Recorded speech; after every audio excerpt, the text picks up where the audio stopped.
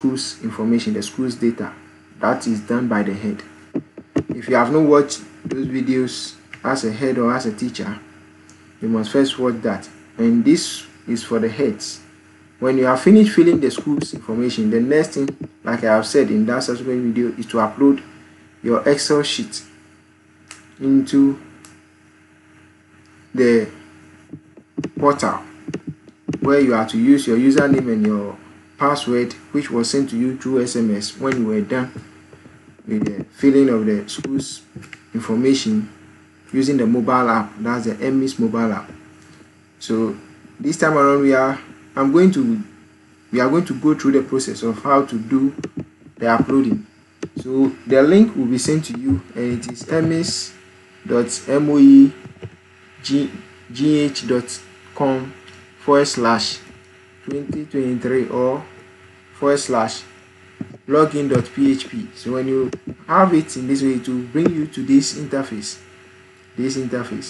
as the head. Then you log in. So your login credential, the username will be your EMIS code. As a head.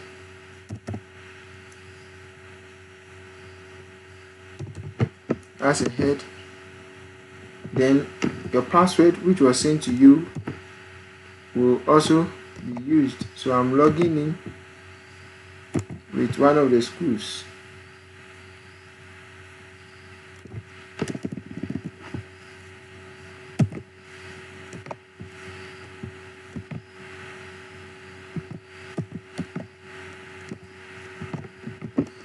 So when everything works out well, it brings you to this interface. Then the next thing you need to do, so this is at simple, press B.